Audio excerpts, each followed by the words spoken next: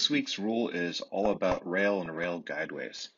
So if I want to make a rail line, a light rail line through my town, the first thing I need is some geometry. So I'm going to lock down these layers, grab the graph polyline tool, and what I'm going to do is create a new graph on top of my existing street graph.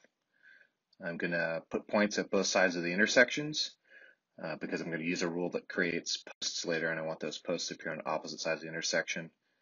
Where I've got a turn, I'm actually going to go out to the center of the intersection, so I can use the minimum arc radius to create curved turns for my rail line, and I'll finish it up here.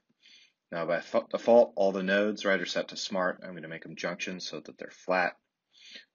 This also was created on the ground. I want to raise it up above my existing street graph, so I'm going to raise it to 0.6, and it's a little wide. So I'll cut off the sidewalks and drop the total width from 7 meters down to 4 meters to create this base graph down the center of my street that I can apply a rule tool. Now, the Redlands example comes with a rail rule out of the box. It's called Rail Guideway.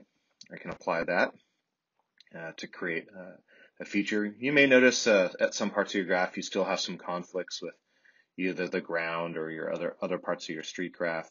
So you can go in and edit those. So here I'm just going to grab this vertex, right, and move it up so it doesn't conflict with the median there. Where you have turns, you can select a node, adjust the minimum arc radius, and to create smoother turns so it's not quite so abrupt as you go around a corner.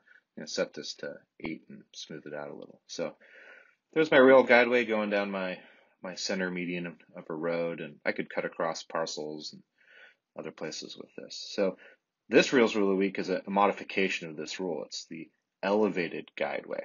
So we select it, we apply it, and then we can grab this graph and change its height, move it up off the ground.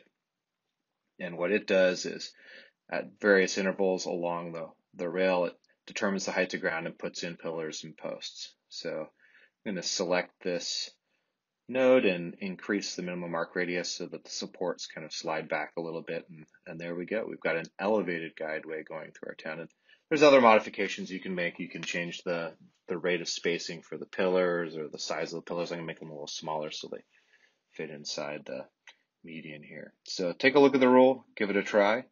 I hope you like it, and look out for the next rule of the week. It'll be a mod of this one.